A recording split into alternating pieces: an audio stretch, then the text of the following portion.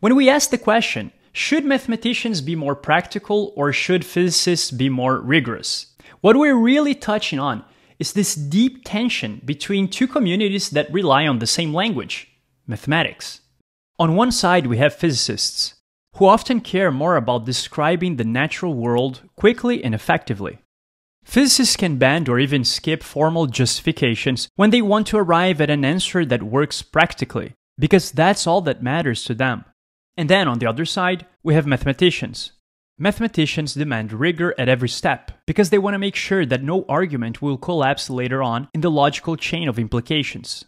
The approach of both sides can be justified, but when they are both trying to tackle similar problems with this sort of conflict of interests, mathematicians and physicists tend to disagree very strongly with each other, to say the least. Let's start with rigor. Rigor is not something that mathematicians impose just because they are annoying. It is the absolute foundation of mathematics. Rigor is exactly what stops entire subjects from falling apart. Without it, we could very well make assumptions that feel intuitive, but are actually completely false. And from sloppy assumptions, we could derive results that actually are wrong and mislead many people. A classic example of this is from the 19th century, when many mathematicians believed that continuous functions were differentiable almost everywhere, because intuitively, that's how most functions they dealt with behaved. This idea felt true, especially for the physicists, because continuity and differentiability were almost synonyms. But then, later on, we found counterexamples like the famous Weierstrass function, which is a function that's continuous everywhere, but differentiable nowhere. And it completely destroyed the initial assumption. So the entire framework of analysis had to be re-examined. And that's what happens when we trust our intuition too much without demanding rigor. We end up like building a castle on sand. Physicists tend to fall into this trap. There are so many historical examples of physicists using mathematics in a sloppy way. They treat divergent series as though they converge, or swap limits without explaining and showing why they did so. Sometimes this sloppiness works just fine, and leads to predictions that even match experimental data. But in other times, this sloppiness creates confusion or even mistakes that takes us decades to fix. So yeah, it is tempting to admire how elegant intuition is in physics. But we absolutely need rigor to stop us from falling into these traps. And in this sense, yeah, physicists should be more rigorous, at least to the point of understanding where their arguments stand on firm ground, and where they are clearly stretching things. An example would be the Dirac delta function. This function, if you even want to call it that, is not actually a function in the mathematical sense. It's this weird object that's zero everywhere, except at a single point where it's infinite. But the total integral is somehow 1.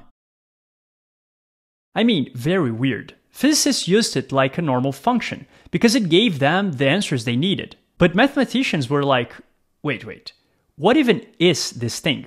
It wasn't until way later that the rigorous theory of distribution was developed to give the Dirac delta a proper mathematical definition. So the intuition came first, and it worked, but it was a mess. And somebody had to clean the mess. If you guys are enjoying this content, please do not forget to like the video and to subscribe to the channel. This really helps us.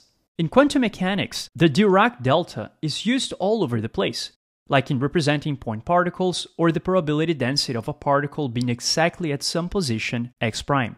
It shows up in things like the orthonormality of wave functions, where you'll see something like this. This tells you that the position eigenstates are orthogonal, which means that the result is 0 if x is different from x prime. But when x equals x prime, the expression blows up to infinity. Even though in a way, that still makes the math work, because the delta function is normalized, which means that its integral over all space is 1. So when we measure the particle at position x prime, we have 1 or 100% certainty of finding it there. Even though the delta isn't a function in the traditional sense, it gives us some very powerful predictions, because it lets physicists to calculate things like quantum measurements that completely match experimental data. It worked beautifully. But here's the problem. Let's say that you have a wave function like this. This wave function doesn't represent a real physical particle by itself. It spreads out infinitely across space and cannot be normalized. If you want to normalize a function, we would need to impose this condition. In other words, the integral over all space of the squared magnitude of the wave function has to be equal to 1, meaning that the total probability of finding the particle somewhere is 100%. Let's try to normalize it real quick. So the first thing we can do is pull out of the integral this constant, and then we see that what remains inside is just 1. In conclusion, we found that the squared magnitude of the constant a times infinity equals 1. That's a contradiction. That's just wrong. The integral diverges for any non-zero values of a. Even if we try to set a equals 0, the wave function would be just 0 everywhere, which means there isn't even any particle to begin with. So this wave function is not normalizable. But it is still useful in theory, because we can use it to build more realistic localized wave packets, and that's exactly where the delta function comes in. A wave packet is a localized quantum state that is formed by the superposition of many wave functions. If we compute the expression psi sub k star of x times psi sub k prime of x, which is the probability density, so the likelihood of finding the particle at position x, and then we integrate it over x, we get the Dirac delta. Psi star is the complex conjugate of the wave function, so we just change the sign of the imaginary part. These two wave functions are orthogonal. Now, try to catch my logical mistake. Let me write these wave functions explicitly. I know from distribution theory that this is the identity corresponding to 2 pi times delta. So I guess I can write it this way.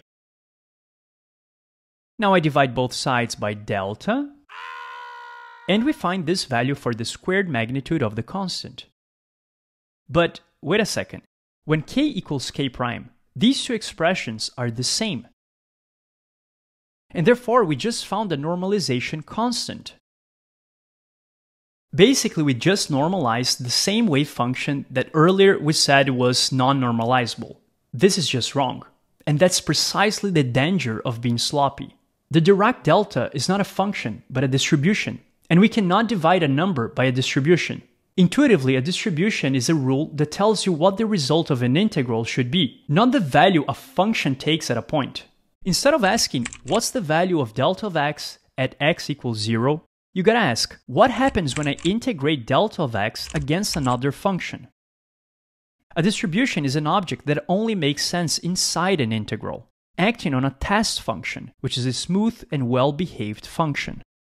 If you guys enjoy our content, one of the best ways to support us is by becoming a member of the channel. We really appreciate your support.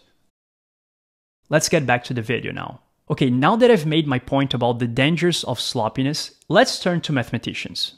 Let's be honest, if physicists can sometimes be too loose, mathematicians can sometimes be way too strict. But let's have Sophia talk about it. Okay. Well, some mathematicians are so obsessed with definitions, axioms, and all of this precision that they forget why they were using this math in the first place. These are the kind of people that when they get a new idea presented to them, interrupt and say, wait, but is this over here fully defined? Or what about this teeny little obscure edge case that nobody really cares about, but for some reason this person does?